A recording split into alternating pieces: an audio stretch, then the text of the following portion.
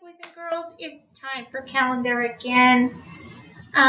Yesterday we uncovered the Monday because the marker for Monday, and then today we are going to do Tuesday. So let's start with our days of the week song. Ready? Days of the week. Days of the week. Days of the week. Days of the week. Days of the week. Here's my stick. There's Sunday and there's Monday. There's Tuesday and there's Wednesday. There's Thursday and there's Friday. And then there's Saturday. Again, when you're finished, boys and girls, there is a folder or a topic in the classwork tab in our Google Classroom that has some activities for you to do. So when we're finished with this part of the calendar, if you'd like to go choose an activity like talking about September, the month of September, there's a video in there that talks about what makes it so special and how many days are in each month. That's a good one. So feel free to do that. So let's count. Ready?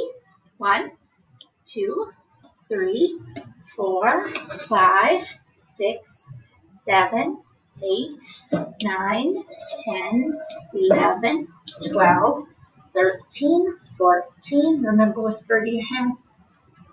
What's the number, boys and girls? 15. Good. Now let's take a look at the pattern. This is how about we do colors today? That'd be a good thing to do. We can only just do it to there, and then these change colors. So we're just going to stick with, we'll just stick with the shapes. This is a circle, rectangle, triangle, square. It's a real life object that is a circle, rectangle, triangle, square. Circle, rectangle, triangle, square. Circle, rectangle. Circle, rectangle, triangle. Yes, and it's going to be a real life object because we have real life, and then until we finish the pattern, so if it's a triangle, we have to have a triangle and a square with the real life objects before it starts being the colored shapes again. So look around your room, boys and girls. See if you see anything in real life that's shaped like a triangle. Boy, I don't know. You want to see what it is? Hey, here it comes. It's pretty much the same thing as that pendant that's on the calendar before it. It's like a banner with some triangles on it. So today, boys and girls, is Tuesday, and we know that because it's in the Tuesday column. Tuesday, September 15th, 2020. So now we're going to do the other part of our calendar. So we know that yesterday we've been in school for 2 days, and then I'm going to add another star. Oh, hold on. Add another star to our chart.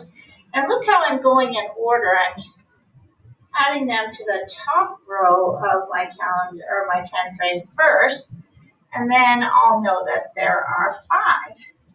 And then I'll start adding to the bottom part of my 10 frame. Okay, we've been in school for 3 days. We need to add to our clip collection. Yesterday we've been in school for 2 days. We had 2 clips. Now I'm going to add another clip. So we have 1, 2, 3. How many days have we been in school? That's a question mark, so my voice goes up when I read it. School. 1, 2, 3 days. I wonder what kind of weather we had today. So when I got to work, it was really early in the morning, and it was still sort of smoggy and cloudy. So I think I'm going to color in another one of these blue boxes for the cloudy day. Now, if you look out the window and it's not cloudy anymore, then you can go ahead and color in. If you think it's sunny, you could, or if it looks sunny out to you, you could color that one. If it looks like there's some sun and some clouds, you could color in the partly cloudy one. Or, I heard that it was going to rain. If it's raining, you could fill in that one. Can you see that? It might be off your screen a little bit. So now, when we look at my weather graph, we can tell that there's been more cloudy days than sunny days, because there is 2 of the squares that are colored in the cloudy column and only 1 in the sunny. Okay, go ahead and enjoy one of those videos, and I look forward to seeing you tomorrow.